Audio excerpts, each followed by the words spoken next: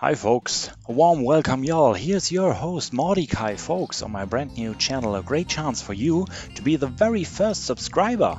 Please subscribe, click that bell and leave a like. Spread the word that there is a new source for fascinating facts and tons of fun stuff. And if you are lucky, you can win cold hard cash if you make it to the end of the video. But now, have fun.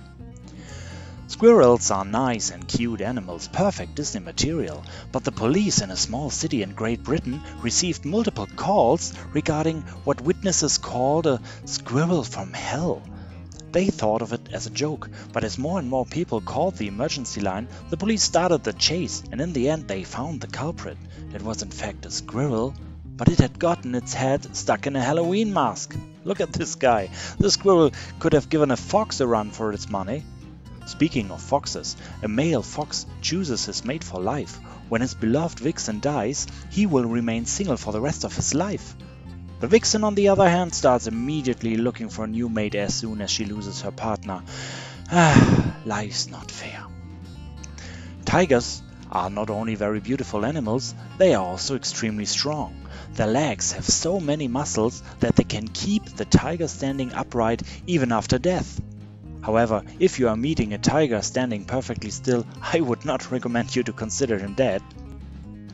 Pronghorn antelopes have a good defense against tigers, the living ones of course, and that is the antelope's vision.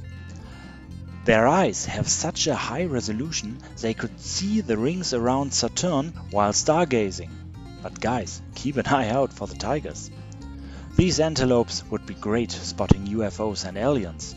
By the way, not believing in aliens because you have never seen one is the same as taking a teaspoonful of water out of the ocean and saying there's no life in the oceans because you didn't find any in the spoon. You wouldn't also find any gold in that spoon. However, all of the ocean water together contains 20 million tons of gold, worth around $771 trillion. Wow. But money and gold alone isn't everything. A Russian businessman found that out after he did not find happiness while making 20 million bucks a year. He quit and became a delivery boy for $15 a day. I hope he is happier now. If you need money to get happy, maybe I can help. Down in the description you find my PayPal address. The first 3 donators get a double cashback. Meaning, if you donate, let's say 20 bucks, I'll transfer you 40 back. Limited to maximum $50 per person and only to the 3 first persons. And that's the end for today. I am Mordecai Ffolkes and I wish you a very happy day. Goodbye.